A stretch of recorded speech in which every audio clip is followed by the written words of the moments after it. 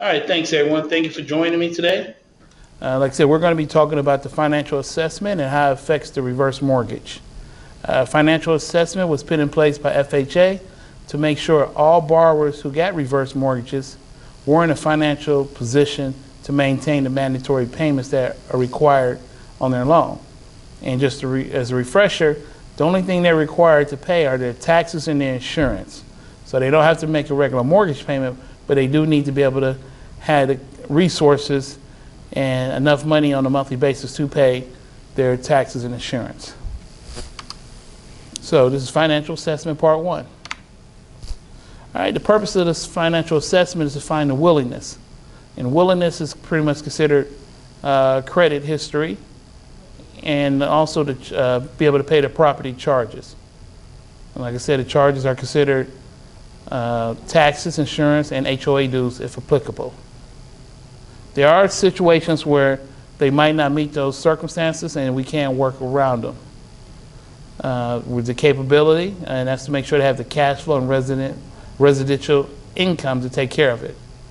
So we're going to talk about all the factors. We're going to talk about the set aside. That is, if they don't meet those requirements, we can still get them a loan, but they're going to have to pay some of the funds that are available to them. They're going to have to set them aside to pay their taxes and insurance.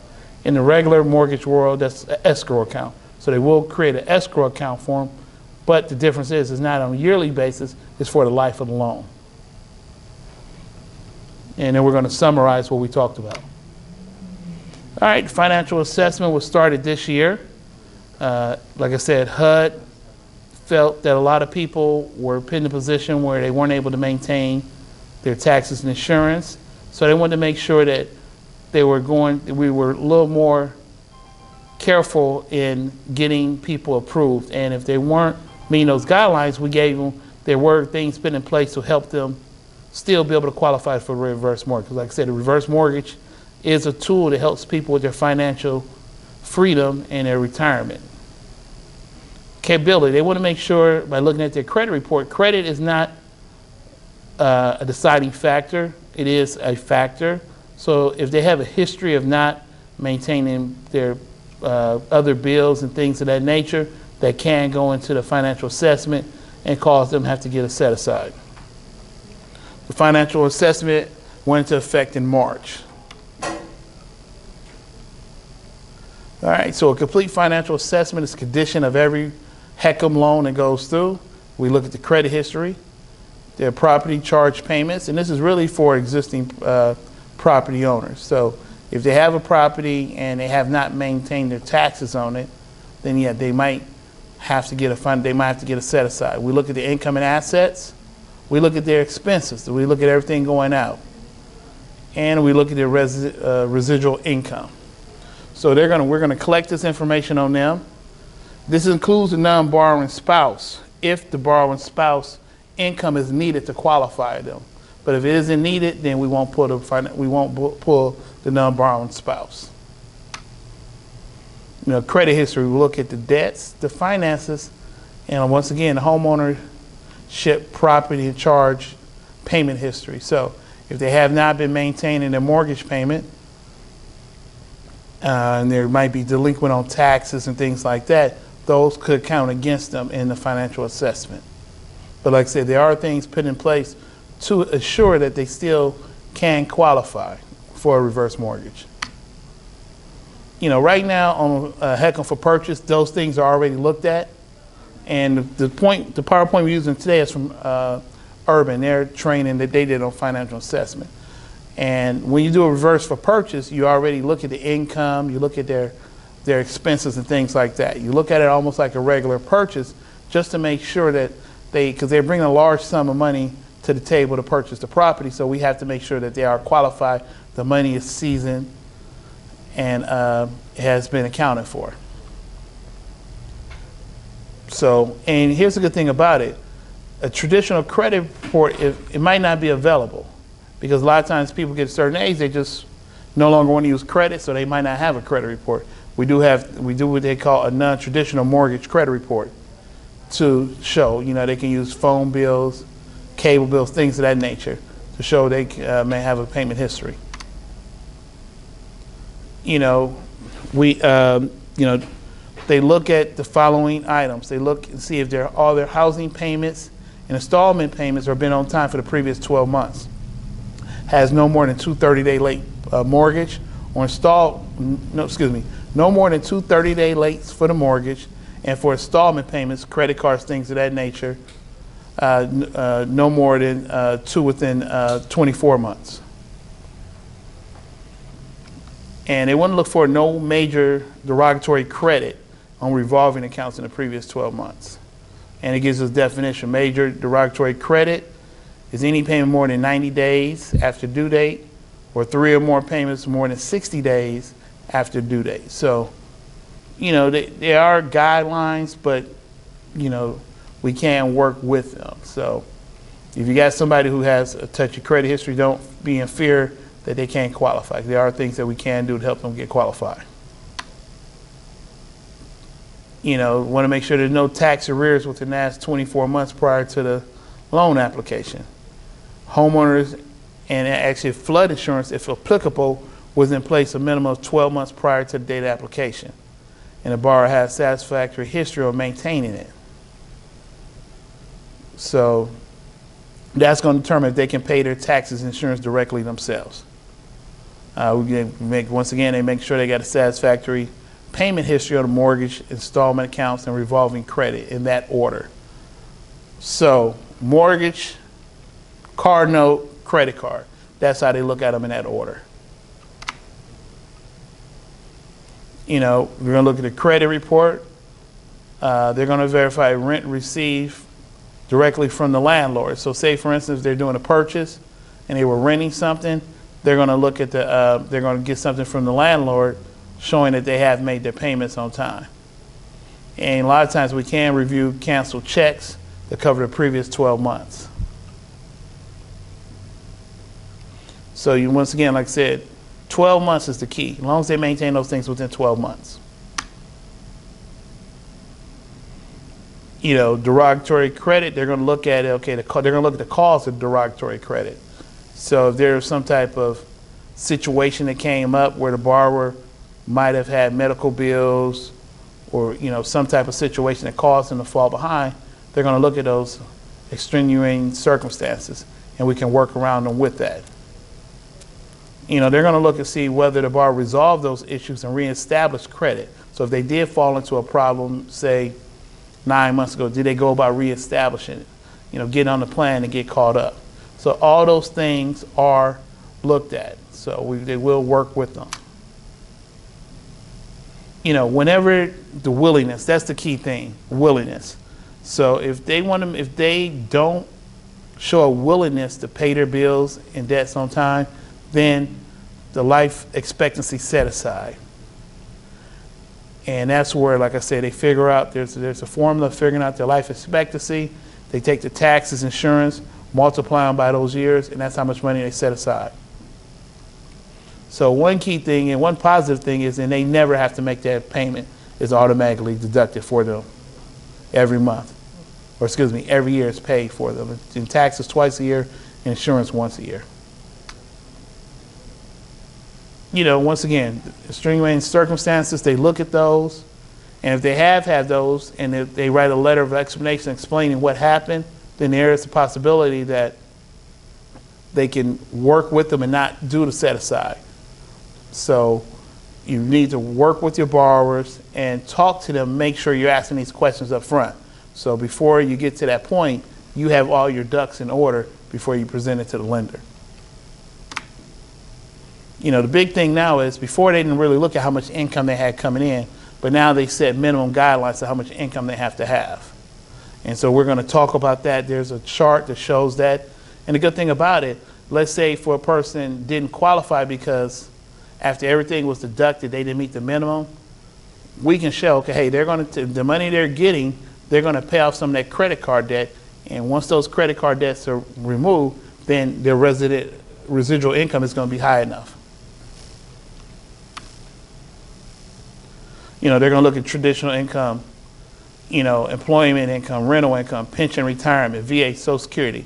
So we need paperwork showing all these, these incomes that they're having. So we need to the award letter from Social Security. We need current pay stubs.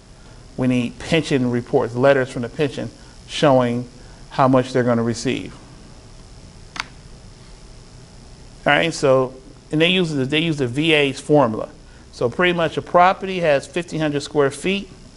They multiply that times the rate. So 1,500 times 0.14, that equals $210 per month. That's what they consider the utility bills, $210. So that's the formula that they use, and they subtract that from their income. So here's what I was talking about right here.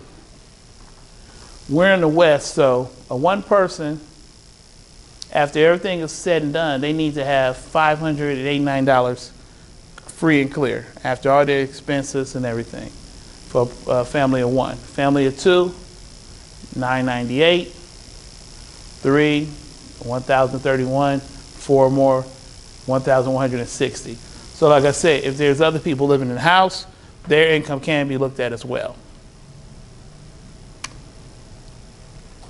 I think you skipped one on me.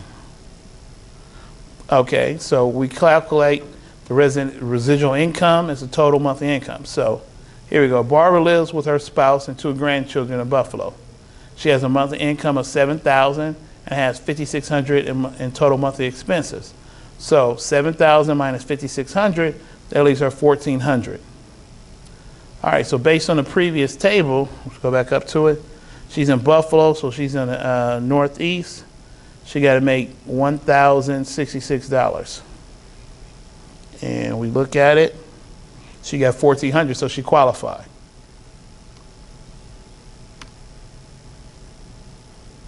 You know, there might be some factors that can be considered to determine if the borrower has the capability to meet those financial obligations. And so, like I said, once again, that could have additional impact on how much they can pull out of the home. All right, so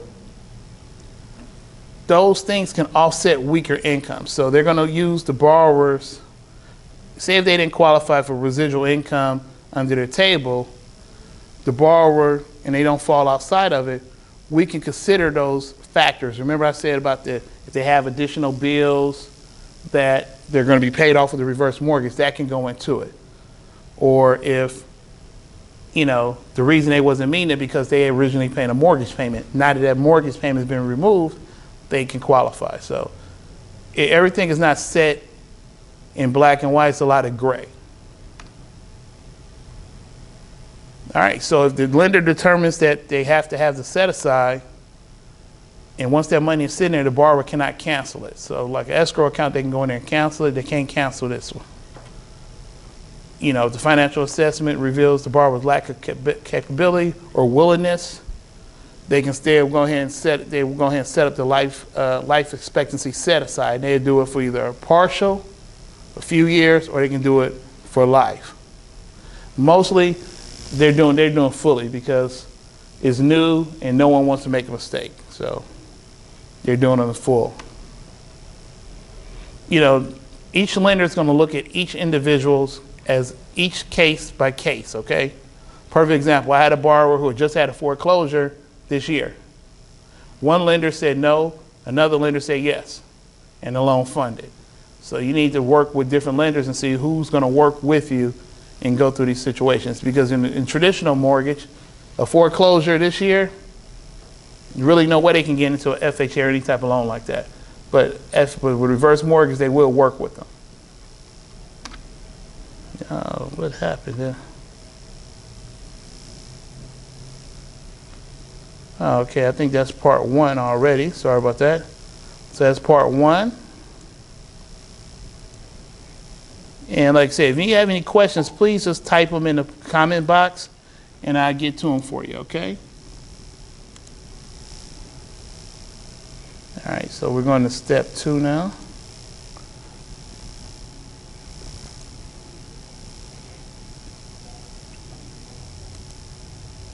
And the main thing about this financial assessment, it's going to be me just doing a lot of talking. Unlike some of the other ones where I try to make it more interactive, this is pretty much talking about the guidelines. If you have a question, feel free to reach out to me. If I don't know the answer, we can go to the lender. Because what we do now is we pretty much pre-approve them before we even send them over. We sit down and collect information, and next week I'm going to talk about asking the right questions. Maybe should have flipped them around, did asking the right questions before financial assessment.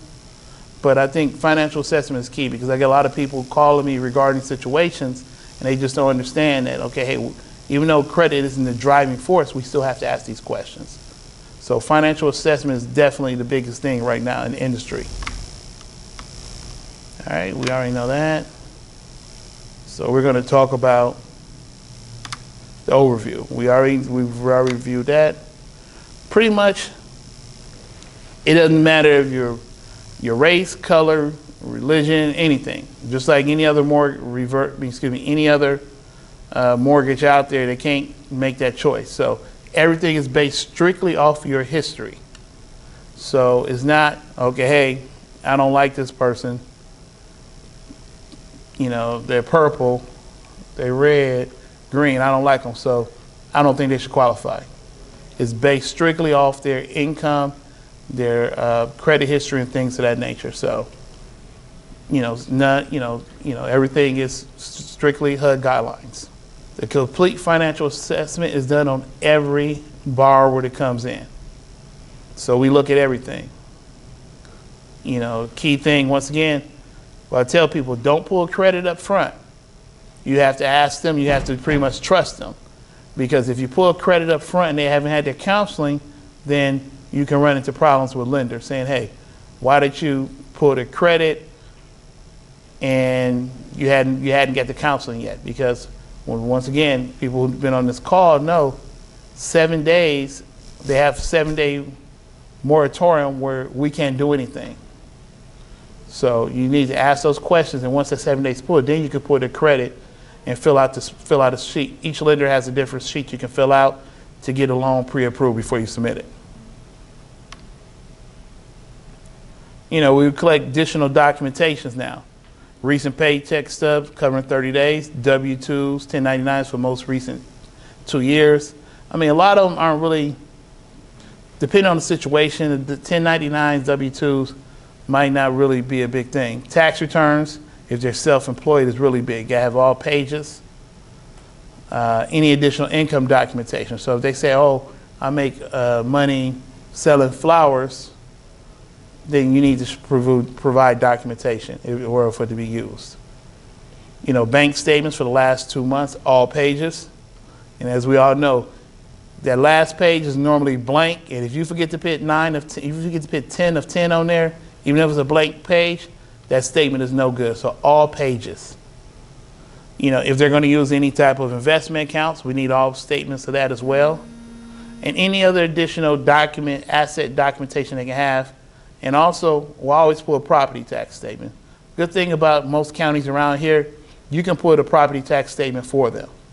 Just log into it. All you need is the address, and you can bring up and see if their tax has been paid or not. That's public information. All right, so now we're going to talk about credit and how it has effect on the reverse mortgage. Like I said, we talk about traditional credit, Hagen for purchase, non-traditional credit, which is interesting. And we're going to talk about what's considered satisfactory credit. We're going to talk about housing payment and derogatory payments. And we're going to define some of the property charges as well. We covered them earlier, but we're going to go in more detail with them now.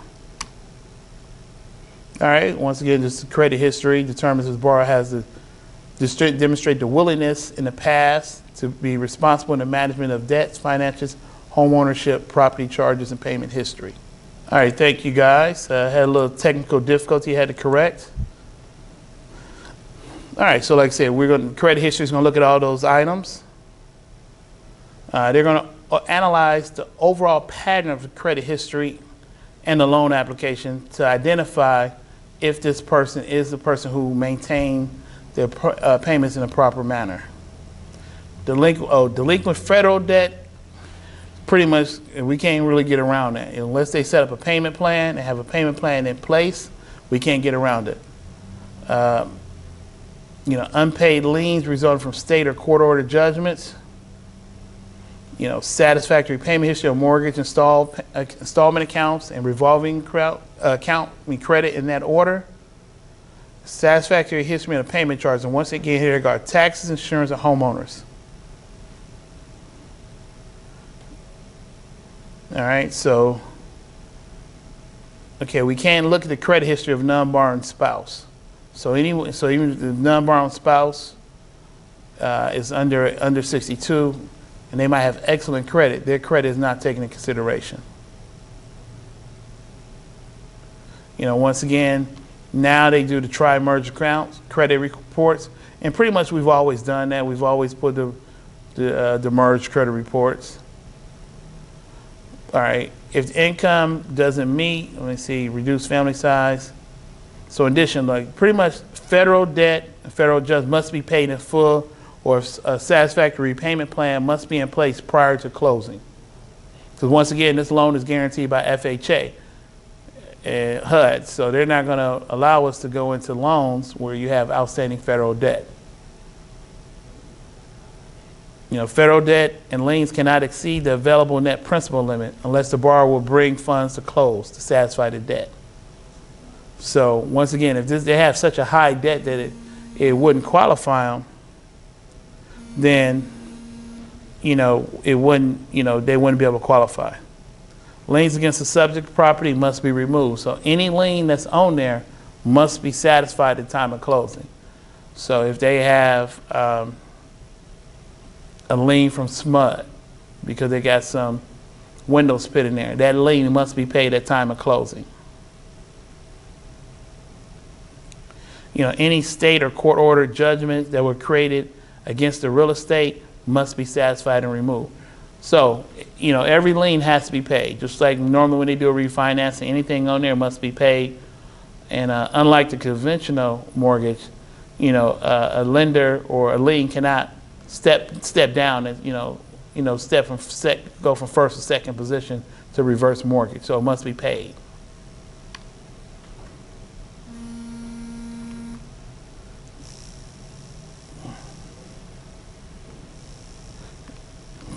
All right, so once again, so right here they said state and court order judgments against the subject party can be subordinated to the HECM first and second liens at the time of closing. To be quite honest, they can, but nobody is going to go third behind a reverse mortgage because they know the reverse mortgage is going to take everything, and they're pretty much giving up any leverage they had. So with those, you need to make sure there's a plan in place to pay that off. And another again, if there's a claim paid within the last 3 years, we can ask for a waiver to get it removed, but normally if you have foreclosed on an FHA loan, you won't qualify unless FHA chooses to give a waiver. And you have to have a very good reason why you foreclose on it and then pay back FHA their money. Once again, for purchases, we would do the same financial assessment on the purchase. Because once again, with a purchase, say if they're purchasing a $200,000 home, they have to pretty much come up with $100,000 cash. And they're going to be paying the taxes and insurance. So they want to make sure that this person will be able to maintain those property charges throughout the loan. If a traditional credit report is available, we're going to use it. Otherwise, we can use a non-traditional credit report to develop it. Pretty much any time a credit score is generated, is going to use a report. So if there's no credit report generated, then we can go to non-traditional. Once again, like I told you, non-traditional can be include 3 credit referrals, including at least one of the following: rental housing payment. This is for purchase. Telephone service or utility company referral. If we can't pull all 3 of those, we might consider other ones. Payment of medical bills not covered by insurance, 12 months of savings, automobile lease, or personal loan with repayment plan in writing. So if it's a lease, it's kind of contradicting. If it's a lease, it's going to show up on credit, because you can't get a lease without credit. So unless you go through a private lender. Bankruptcies Chapter 7 does not disqualify a borrower from applying for a HECM for purchase, providing 2 years has passed. The borrower must have reestablished good credit or chose not to incur new credit obligations. If less than 2 years have passed, the borrower must show that the bankruptcy was a result of extenuating circumstances and document his or her ability to manage their financial affairs. All right, Chapter 13. Repayment plan does not disqualify a borrower from applying for a HECM for purchase, providing 1 year has passed since the payout period. The borrower's payment performance has been satisfactory. The borrower receives permission from the bankruptcy court to enter into HECM for purchase transaction. So if they're in Chapter 13, they have to go to the trustee. Hey, I'm looking to buy this house with a reverse mortgage. Do I have your permission? So we have to go work with the trustee to do it. Once again, they consider there's no tax arrears in prior 24 months. Homeowners insurance is in place. And there's a satisfactory history on the payment of the mortgage, installment accounts, i.e. car loans, and revolving credit. So it's a pattern here. 24 months taxes, 12 months insurance. And notice, in taxes, that's the biggest one.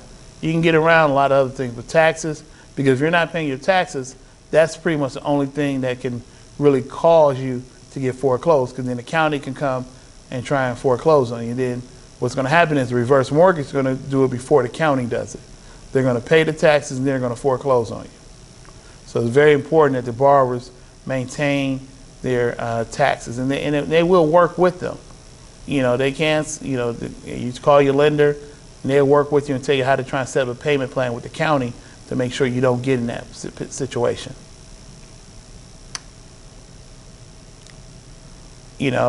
Satisfactory credit. The borrower has made all housing payments, housing installment payments on time for the previous 12 months and has no more than 2 30-day lates on the mortgage or installment payments for the previous 24 months. So you see, the mortgage, they're a little more stringent on that. They give them a little more flexibility on the installment payments. The borrower has no major derogatory credit on revolving accounts in the previous 12 months. And derogatory credit is defined as 1 90-day or 3 or more 60 days within a year. So, as long as they meet that, then they consider satisfactory credit, because they can have small 30 days here and there, and they're not going to really count it against them. It's when you get into the 60 and 90 days where it can become an issue. And this is just an example of a credit report. You look on, they're going to look on here and see exactly what's on there.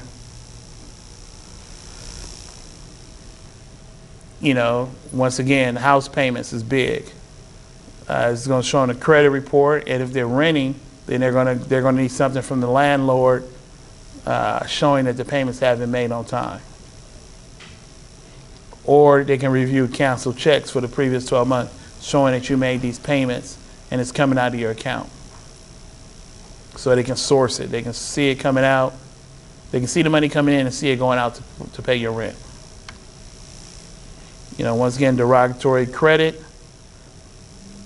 They showing that they don't either have the inability to manage the credit or they have a disregard for it.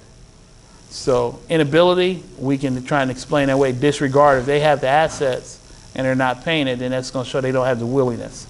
And then, then they can look at extenuating circumstances to work with them, whether or not, they can get the loan and not have to have the full financial assessment on it.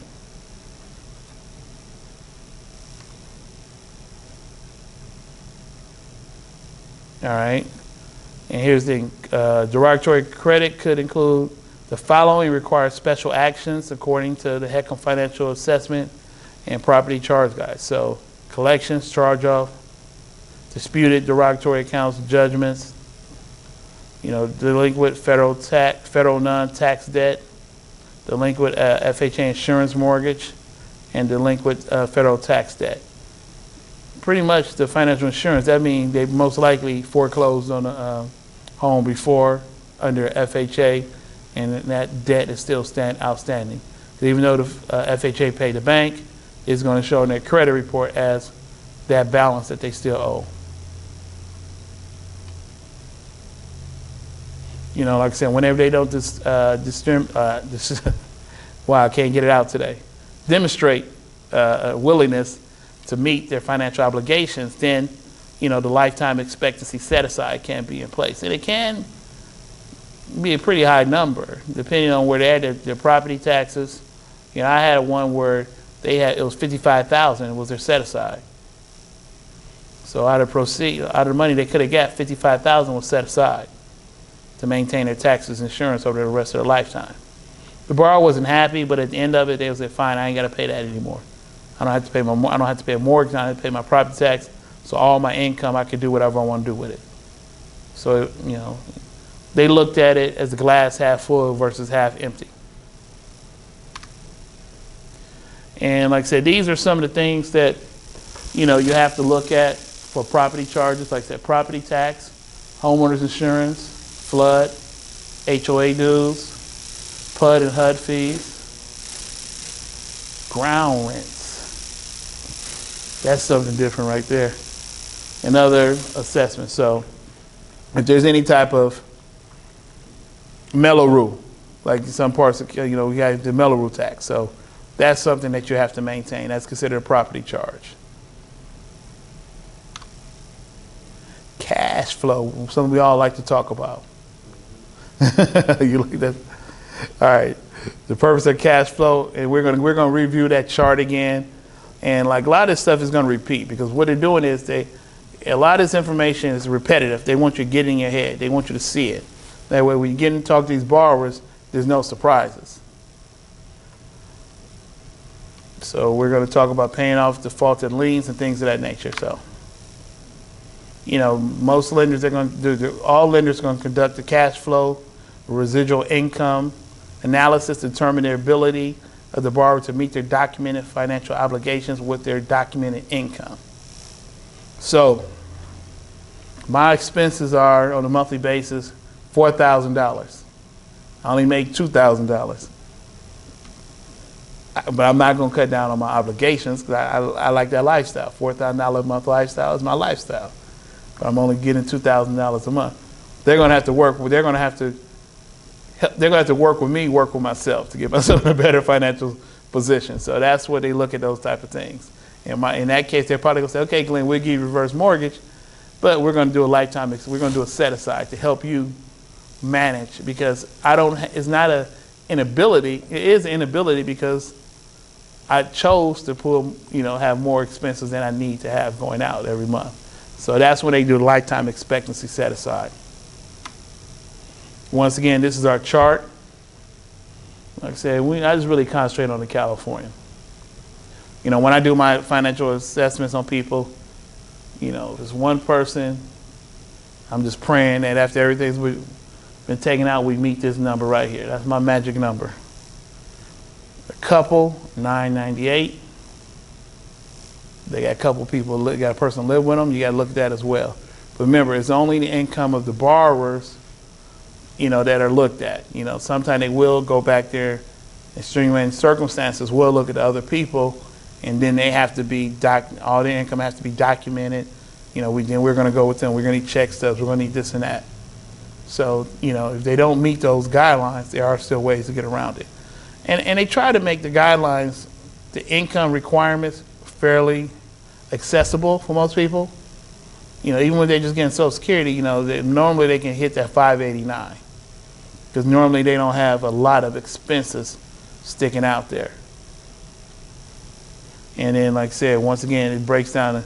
These are all the West Coast: Alaska, Arizona, California, Colorado, Hawaii, Idaho, Montana, New Mexico, Nevada, Oregon, Utah, Washington, and Wyoming. Did everybody know those states? You remember that from civics class, all your abbreviations? You remember those? Yeah, okay, good. All right. If the borrower pays off defaulted liens, they're going to determine if the HECM is being used to pay off those liens. They're going to look at the circumstances leading to the default and whether the HECM proceeds is a solution. So if they're in a situation, they got those liens, and they're saying, hey, I'm in this position. Hey, I have medical bills, different things. I want to pay off all this stuff. With this reverse mortgage, it's going to allow me to get back on my feet and pay off all that. They're going to look at that. They're going to assess how those existing loans will, once they're taken away, how that's going to increase their cash flow. So in my situation, hey, I got my $4,000, I got my $2,000 coming in. I'm going to use my reverse mortgage proceeds to pay off most of those. And once I pay them off, guess what? I'm down to only $1,500 a month expenses, and I'm up to $2,000 income. So now I'm $500 in the black every month. So, you know, that is a situation where it helped me help myself. And they do look at those type of situations. You know, look at it once again, traditional income sources, employment, rental income, pension, VA benefits, Social Security. You know, once again, as long as you got documentation of the income, is good.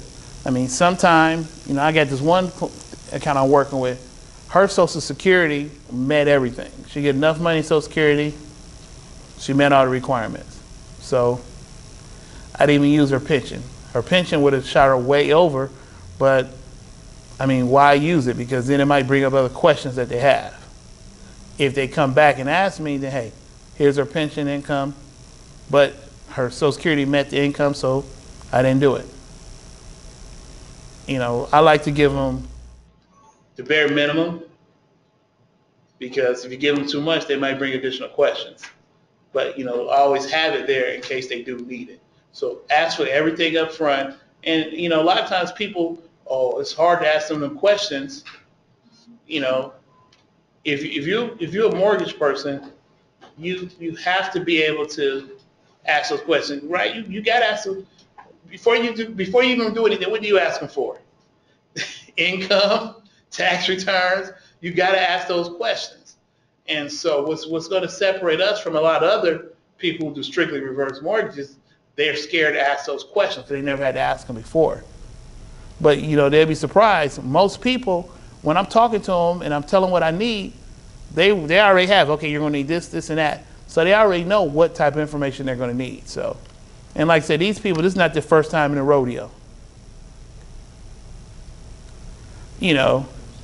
Like I said, once again, non-brown spouse's income, it doesn't need to be provided. However, they can voluntarily provide the information, and then it can be used and figured in the factors. So, but if they use the income, they're going to probably have to use the credit as well. So if they're bringing a lot of debt, so yeah, here I got this once again in my situation. Hey, I got $2,000 additional that can help us qualify for this, but I'm bringing $4,000 worth of monthly expenses with me. I'm doing more harm than good. So you got to look at all those situations before you bring the non-brown spouse in. All right, so these are some of the type of incomes that we can look at. You know, I'll let those sit up there. You know, pretty much standard things that we can look at, just as long as it can be documented. Self-employment, as long as you got the bank account showing that you got, you know, a certain amount of money coming in, your tax returns showing the income, they can qualify. You know, investments, you know, IRA, 401k, you know, annuities. So long as they got statements showing these assets coming in on a monthly basis, it can be used towards the income. But like I said, once again, if they qualify, I'm probably not going to use all their sources of income, because then you might open up more questions. And because underwriters love when you give them a piece of information. What do underwriters love doing? Oh, let me give you a new condition. So I don't, I don't give them nothing but unless they ask for it. All right, so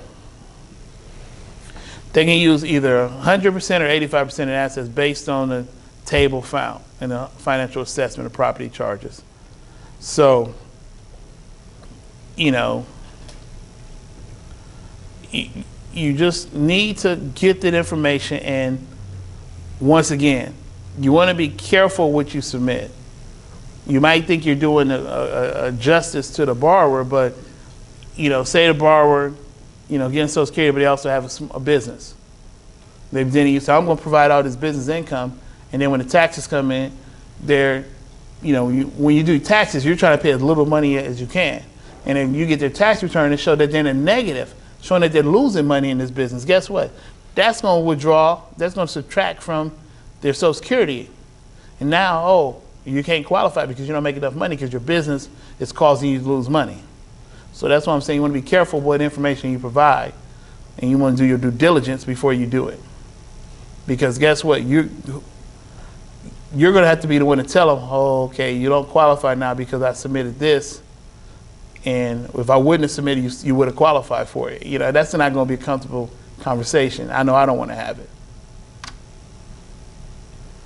Once again, the adjusted discount value. So with 401k and IRS annuities, they can't use 100% of those funds because with tax consequences, things like that, they're going to discount some of that value. So, like I said, if they can qualify without those items, there's really no need to put them in there. Unless it's a set payment, like say it's an annuity and they have a set payment coming every month for $500 set for life, yeah, you can use that. But if you're saying, they got this 401k over there worth $200K, we're going to use that, they're going to devalue that. And it can, get them to meet the bare minimum.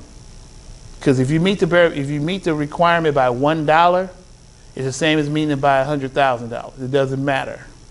It's just a pass or fail, like the real estate test, just pass or fail. They don't even give you a score. So you need to look at it like that. These are some of the expenses that they're going to look at. Federal, state income tax, property charges, judgments, annuity, and child support. I'm hoping too many of my borrowers aren't paying child support at this age. Hopefully the children are all over 18, but you never know. Somebody might have married young and got a young child now. So any payments under bankruptcy plan, those are expenses they're gonna identify using your calculation. So here we go again, one nice thing. So the VA, this is what we did earlier. So the 1,500 square feet, living area times 0.14, $210, that's their monthly utility charges and their maintenance. Once again, you got 2 children, $1,400, $1,066. So this person will qualify for it because they have enough money coming in. So we take they will subtract the 210 plus any other things out of this 1606, being 1066. All right, so once again, the lenders, they're going to evaluate the files for the ability and willingness to pay ongoing property charges.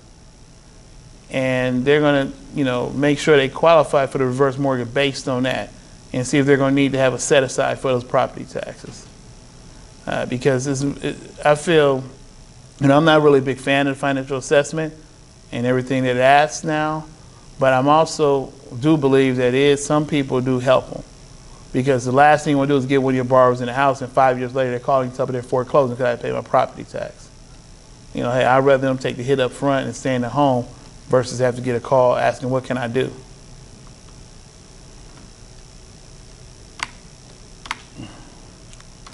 All right, so this is part 2. And, this one we're going to talk about the set aside again. And it's pretty much just a follow-up from the previous one. We got our purpose of it. The mortgagee letter. We're going to talk a little bit about, this is going to be more about credit history and payment charges. This is the chart. Like I said, once again, you're going to see a pattern. They're going to keep showing this chart, letting you see what, income is needed to qualify for this. And so this is a chart that just showed borrower and her spouse with 2 grandchildren, Buffalo, $7,000 minus the $5,600 in expenses, $1,400 a month, and they only needed $1,066 to qualify.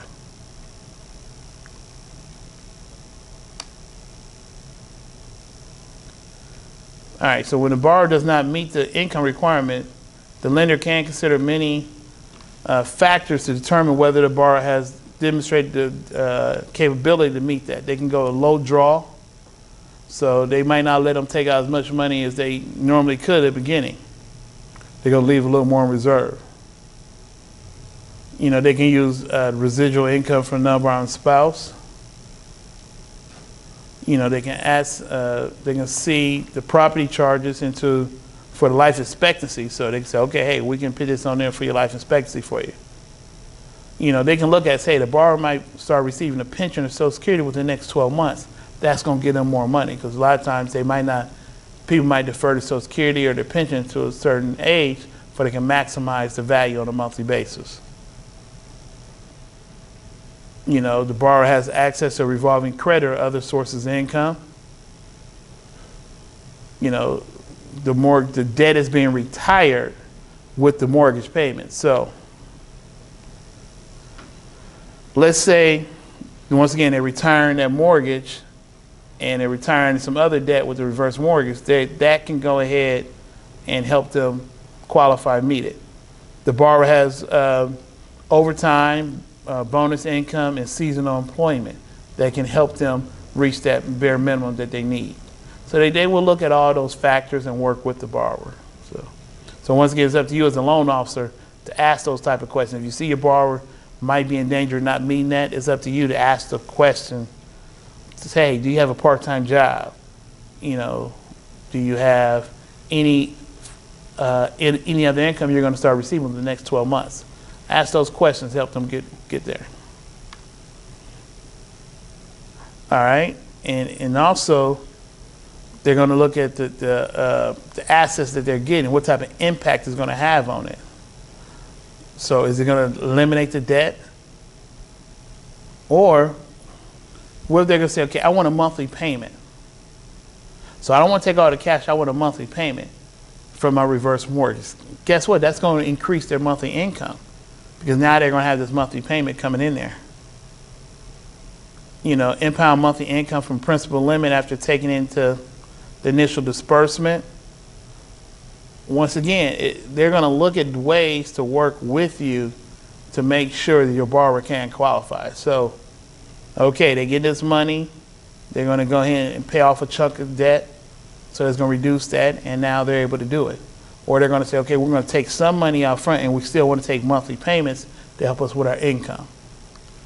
So with that, you just have to work with them and put together the best plan for them. Some extenuating circumstances that they will look at: loss of income due to the death or divorce of a spouse, due to unemployment for the borrower's spouse, increased financial obligations due to emergency medical treatment or hospitalizations, increased financial obligations due to emergency property repair not covered by insurance.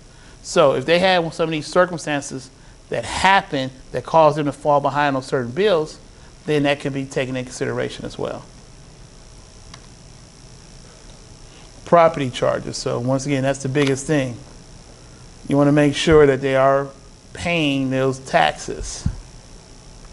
They want to make sure they are paying their insurance. If they don't require a set aside, then they have to maintain those charges. And I'm thinking some people are going to automatically start going, you know what, set aside isn't that bad. I don't have to pay it.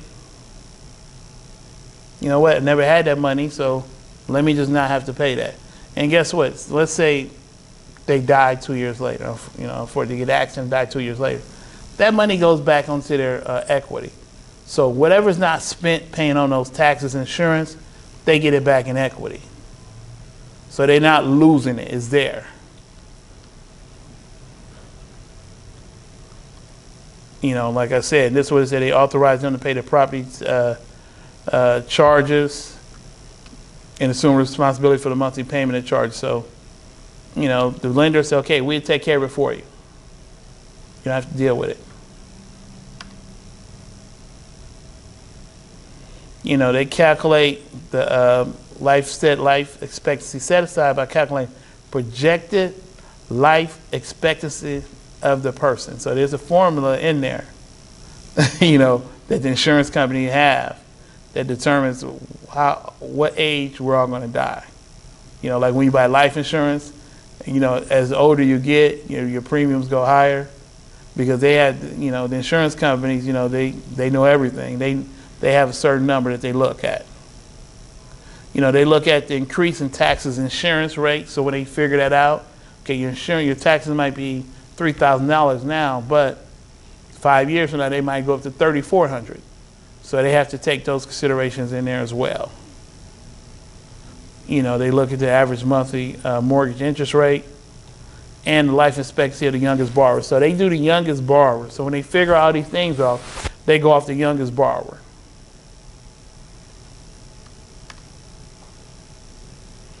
All right, so pretty much fully funded, that's where they take everything, life expectancy of the youngest borrower, they figure out that and they put all that money in a set-aside account. And every year they pay the homeowner's insurance. Every 2 years they pay the property tax. So they won't have to, so the borrower won't fall behind or anything like that. Then there's one called a partially funded, where they're gonna do it for a few months. I mean, not, excuse me, for a few years. It might be 5 years. They're only gonna pay them for the first 5 years to get a borrower a chance to get in the habit of, you know, making payments, get in the habit of, or give a borrower a chance to get more financially set, retire some of the debt, then they can start making those payments on their own. So there's a partially funded and fully funded. But like I said, mostly they're going with the fully funded.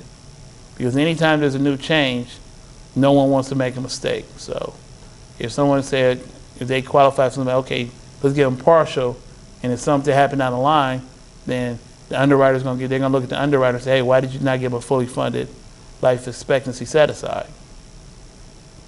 So no one wants to make that mistake, especially in the mortgage industry. Everybody know once we sign an application, once we sign a loan document, we attach to that loan for life. You know, with the new changes, we're attached. You know, you do a loan with somebody 10 years from now, you might get 10 years down the line, you might get a call from HUD asking, hey, why did you get this person's loan? First of all, I don't remember this person. Well, you shouldn't get them a loan. Their home foreclosed. 10 years down the line, they still might come ask you a question. And it's not extreme, but everybody know with Dodd-Frank, that is one of the requirements. That is a provision in there now. You know, the underwriter and the loan officer are attached to it. So it doesn't matter if they lost their job, they got divorced, something like that. They still can come back and ask us why we did it because of the, you know, all the problems we had before in the past. You know, recent debts. You know, they want everything seasoned, like for new refinances and things like that. They want it seasoned. So it had to be in place longer than 12 months or result in less than $500 cash to borrowers. And this is something that came into effect December 15th. And I got a borrower that we're working on this situation right now. I'm working with her to draft a letter because in February she refinanced. She needed to do some repairs on the house because the house was becoming unlivable. She had plumbing issues. She had dry rot issues. She had a lot of different issues that she needed to get taken care of. She took out $25,000 cash, and they're saying, well, it has to be seasoned, and it hasn't been 12 months. She was eligible. Funny thing about her house appraised at $700,000, and she owed her current mortgage. Her mortgage was only $250,000, $75,000, so she took out $25,000. If she wanted some money, she could take out a lot more money with a house appraised at $700,000. So we're working with them to let them know, hey, this money was taken to make repairs to the house, make it livable, and she didn't know of her options of reverse mortgage at that time. So that's something we're working on, and hopefully, you know, I can get the lender to give us an exception. But I'm also working with 2 other lenders, telling them the same story, trying to get somebody to approve it, because whoever approves it first, that's who'll get the loan. And so that's another thing, you know, I shop for results. Like any broker, that's a big good thing about being a broker. We can shop for results. We can go down our list of every lender we have and tell them our scenario. And whoever says, I can do it, bam, you get the loan. Because guess what? At the end of the day, we don't care who name is on the loan. We don't care who name is on the broker check. We want to get to that funding date. All right, so once again, the 1009 amendment will require you to capture income, expenses, assets, and liability. In the past, when we did reverse mortgages, when we did application, we didn't fill out all that stuff in there. We put bare minimum information and sent it in there. Now, every box has to be filled in. So that's one of the things that, you know, we have to get used to. Every box needs to be completed now. So this is like a worksheet that they have that you can put information in there, and you can see what their you put the name in there, blah blah blah, what their taxes are, and you can send this over to them, and they can say, okay, they qualify, they don't qualify. So you put all this information up in here, the income, the property charges, and things of that nature, and you can send it over and get it pre-approved. And like I said, I pretty much took one of these sheets from a lender, the one lender gave me. I took their branding off, put our branding on there, so I sent the same sheet to 3 or 4 different lenders and shop around.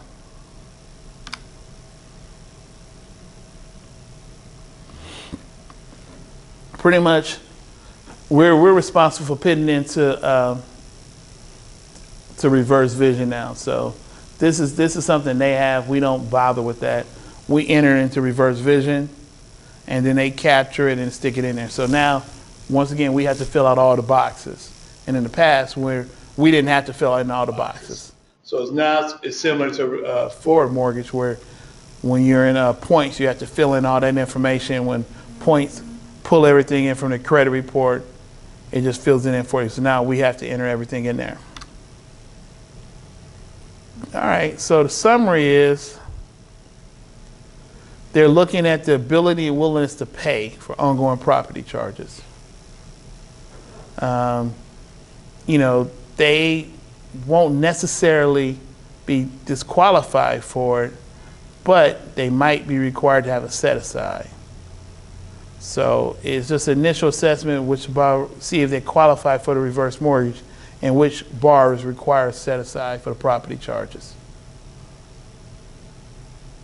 You know, the worksheet, it captures all the information like credit history, property charges, income, assets, and then we take it from there. And, you know, once again, part 2A, was the part before this, it talks more about the credit history and things like that. And one thing that we are doing, we're getting with we're signing up with a new credit provider. You know, pretty much same fees we're paying now, but this new credit provider is going to allow us to, once we pull credit, we pull it through reverse vision. Like I said, once again, reverse vision is the system that we use. We pull credit through reverse vision, and it automatically dumps everything in. We pull credit and dumps. It fills in all those blanks for us.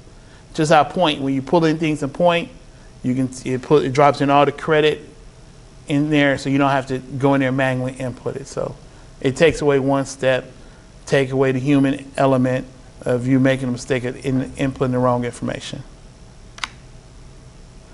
All right, so these are some terms on here.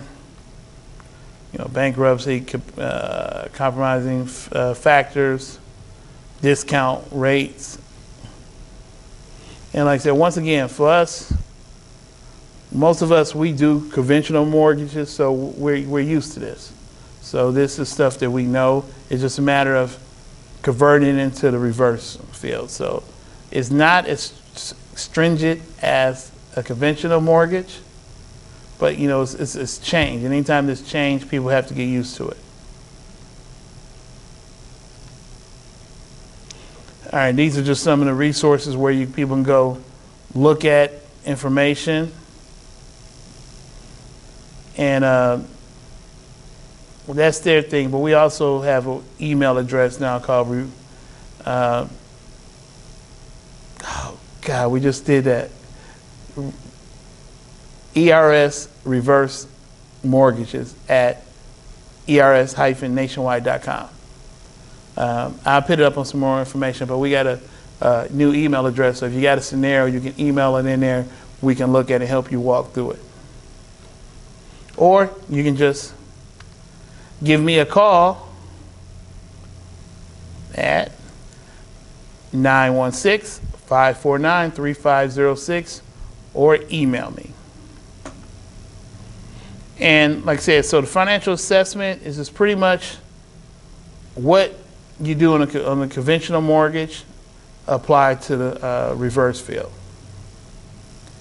All right, so you know, that's the training. That's all the information I have on the financial assessment.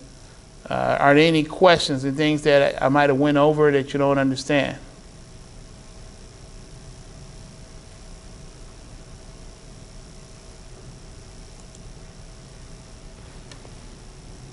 Any questions from the audience today?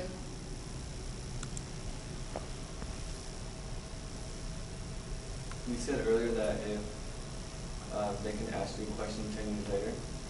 That's any mortgage. Any mortgage? Yeah, that's any mortgage. Yeah, as loan officers, we're attached to it now. Our name is on there. They're going to come back there. And it's often when people were doing all those subprime loans, where you're giving loans to people who you know didn't qualify. And I look at it like this. Brokers didn't approve no loans. Banks approved those loans. So if we submitted it to the bank and the bank approved it, the bank did it. We just submit paperwork, you know.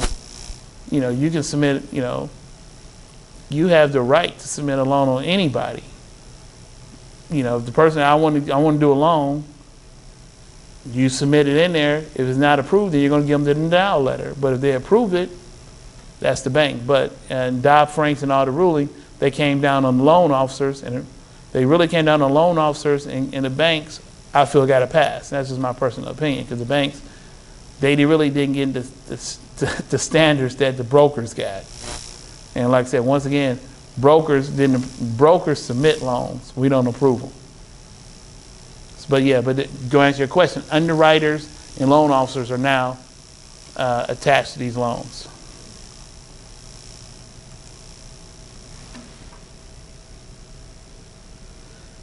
Yes, Jackson, I will go ahead and